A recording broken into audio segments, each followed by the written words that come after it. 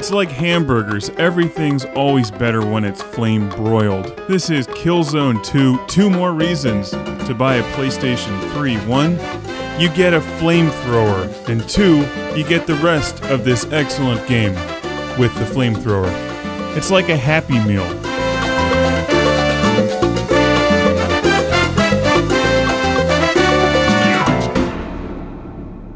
They will know Helgan belongs to the Helghast. Apocalypse Now mixed with Starship Troopers. And the music is so serious. Why not lighten it up a bit for these shooting games?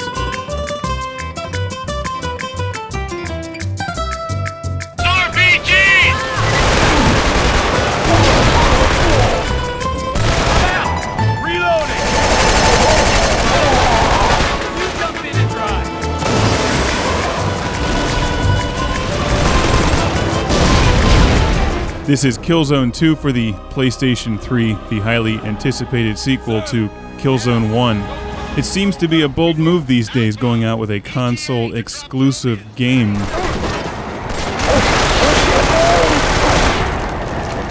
Watch your step. But that's business, and how does Killzone 2 compare to some of the other excellent shooters on the PlayStation 3, Xbox 360, and Atari 7800? Well, it's pretty good, as you can see on screen.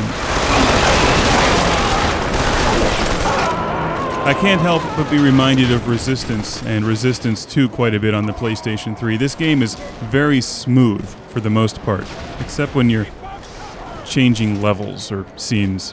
It tends to jerk at that point, but then it gets right back into the gameplay, which is silky smooth, just like Resistance 2.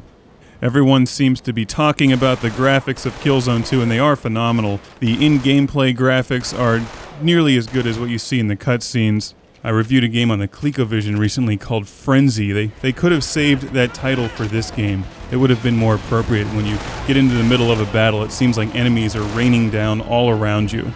Except they're not robots controlled by evil Otto. I need help! I like the gameplay in Killzone 2. It's a nice mixture of a corridor shooter where you're crawling down hallways, picking off people one by one using grenades, and also a big outdoor epic battle scene game where you have a team of soldiers with you, tanks, and things flying all over the place. It seems to mix it up well and doesn't get boring at anyone's spot. I hate to say it, but the teammates remind me of the guys in Haze. They're kind of generic. They don't look at you when they talk to you, and when they get shot, they cry out for help. You can help them out, like in Gears of War.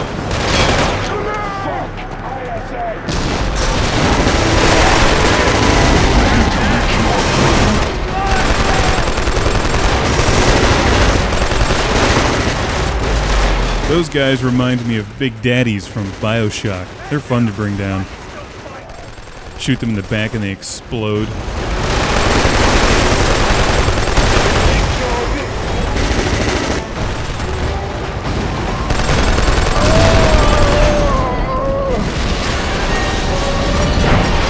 The sound work in Killzone 2 deserves mention. It's excellent. The guns make wonderful sounds. The shell casings are just terrific.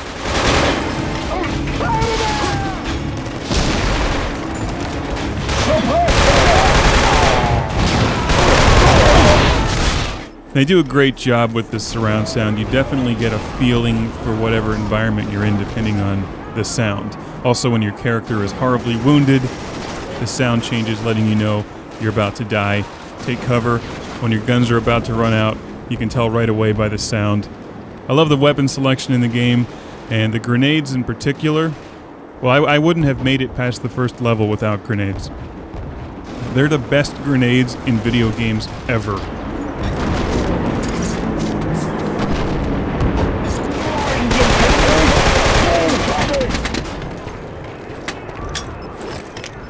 Flashlight grenade!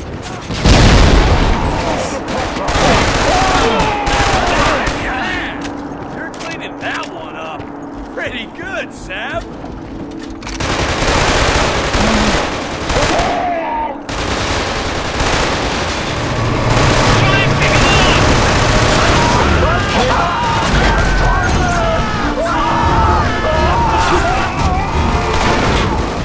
If I have any criticisms about Killzone 2, it's that the dialogue is definitely cliched. Just ripping off lines from Aliens and swearing every other word does not make for good storytelling, but that's definitely overshadowed by the intensity and quality of the action. Get on the bridge!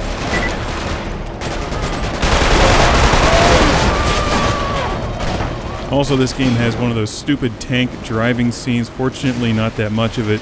Although I like science fiction shooters a great deal, there's been a lot of games that have looked like this recently. A little diversity is, I think, a good thing.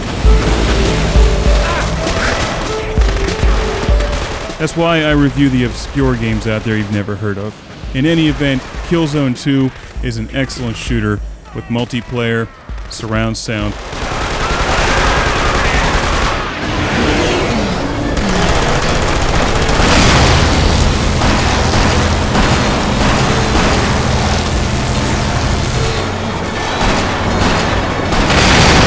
like what you see on screen, it's even better when you play it.